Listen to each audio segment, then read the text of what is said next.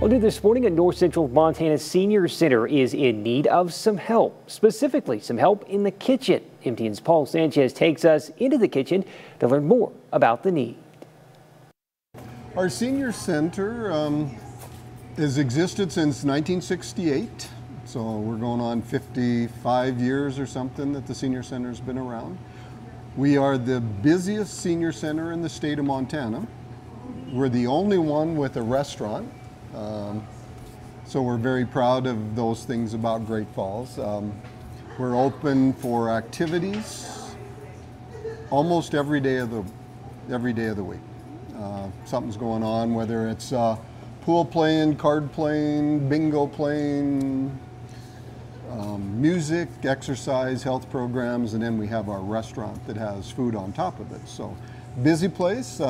Our food is open Monday through Friday. We do full breakfasts from 8 to 11 and lunches from 11 to 1.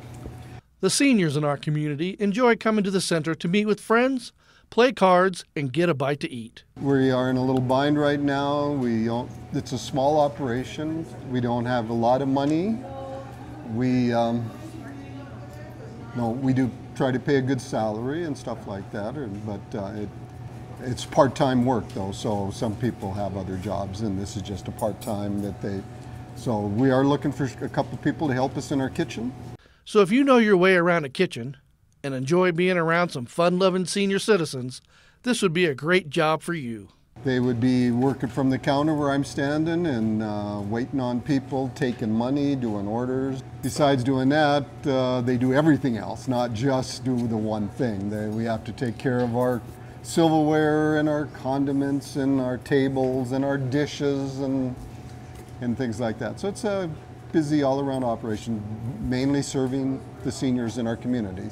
These folks are still getting out and enjoying life here at the Senior Center. So if you're looking for a part-time job, come on down and fill out an application.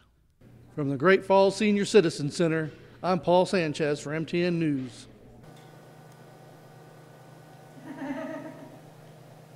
The Great Falls Community Food Bank's Backpacks for Kids program has an extra $25,000 this morning. General Distributing in Great Falls donated the money to celebrate the company's 75th anniversary this year. Each of the company's 6 branches are donating money to nonprofits in their communities. The company's president says the food bank was one of 9 nonprofits being considered in Great Falls. My wife and I and our family are very passionate about our kids and helping out kids, because a lot of times they're in difficult situations that by no choice of theirs sometimes. To get a donation of that size is just it's like just a godsend, really. It's going to pay for just a little less than a quarter of our entire yearly budget.